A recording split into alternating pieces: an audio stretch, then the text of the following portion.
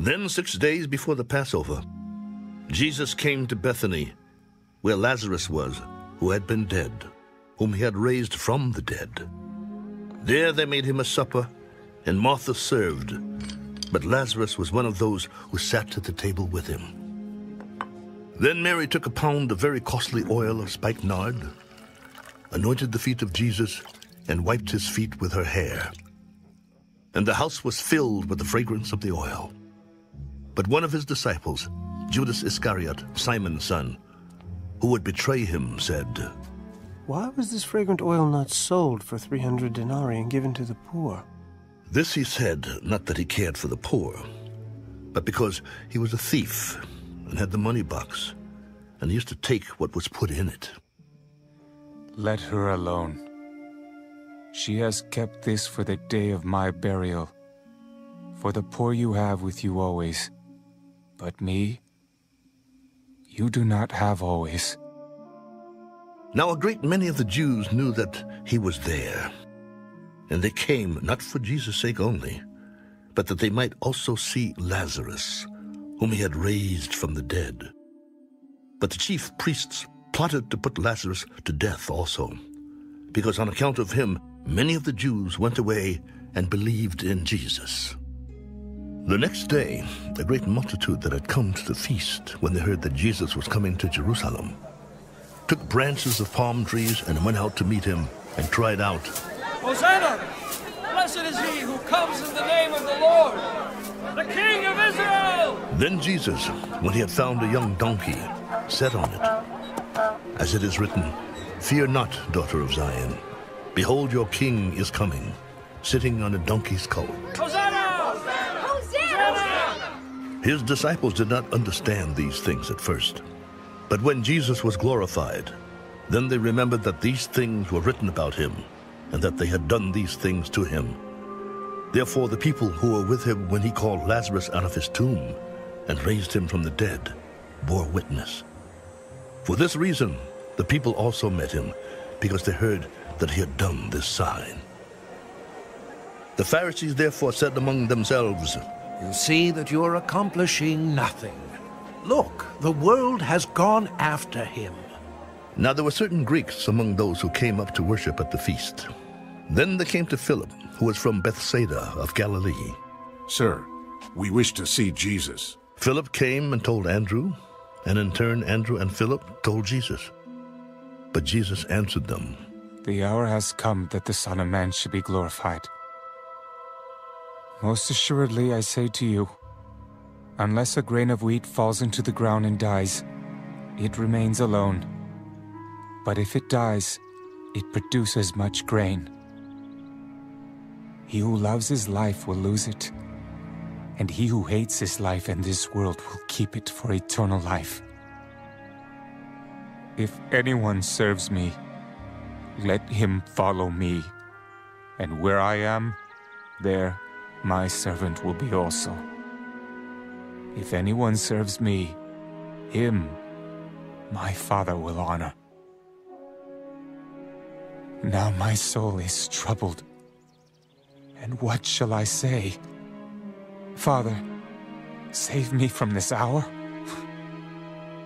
But for this purpose I came to this hour.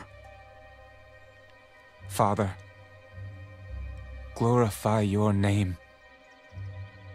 Then a voice came from heaven.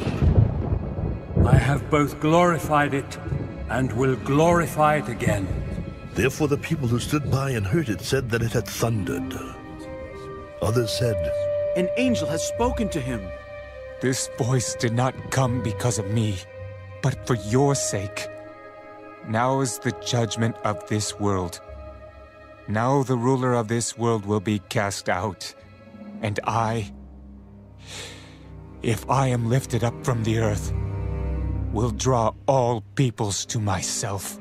This he said, signifying by what death he would die. We have heard from the law that the Christ remains forever. And how can you say, the Son of Man must be lifted up? Who is this Son of Man? A little while longer. The light is with you. Walk while you have the light, lest darkness overtake you. He who walks in darkness does not know where he is going. While you have the light, believe in the light, that you may become sons of light. These things Jesus spoke and departed, and was hidden from them. But although he had done so many signs before them, they did not believe in him, that the word of Isaiah, the prophet, might be fulfilled, which he spoke. Lord, who has believed our report? And to whom has the arm of the Lord been revealed? Therefore they could not believe, because Isaiah said again, He has blinded their eyes and hardened their hearts, lest they should see with their eyes, lest they should understand with their hearts, and turn so that I should heal them. These things Isaiah said when he saw his glory, and spoke of him. Nevertheless, even among the rulers many believed in him, but because of the Pharisees they did not confess him, lest they should be put out of the synagogue. For they loved the praise of men more than the praise of God. Then Jesus cried out, He who believes in me, believes not in me, but in him who sent me. And he who sees me sees him who sent me. I have come as a light into the world, that whoever believes in me should not abide in darkness. And if anyone hears my words and does not believe, I do not judge him. For I did not come to judge the world, but to save the world. He who rejects me and does not receive my words has that which judges him. The word that I have spoken will judge him in the last day. For I have not spoken on my own authority, but the Father who sent me gave me a command what I should say and what I should speak. And I know that his command is everlasting life. Therefore, whatever I speak, just as the Father has told me, so I speak.